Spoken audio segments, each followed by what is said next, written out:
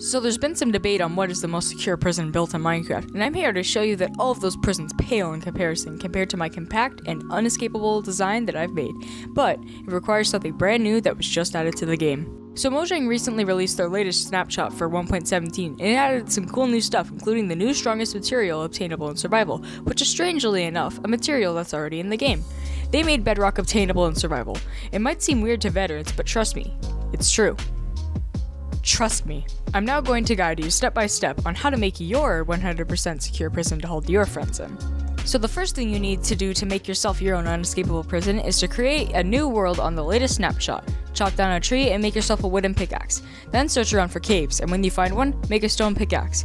You may notice a new ore. This is called bedrock debris. Its spawn rates are about the same as iron, most likely for testing purposes, so it shouldn't be that difficult to find. Once you collect all the bedrock debris that you want, smelt it in the furnace. Once it's done smelting, collect all the bedrock scrap from the furnace and turn it into bedrock like so. Once you do that, place it down.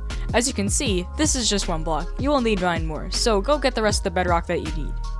Once you've gotten all the blocks that you need, place the blocks around the player like this, and now you've officially trapped yourself. It's impossible to escape now because bedrock is completely unbreakable. What the fuck?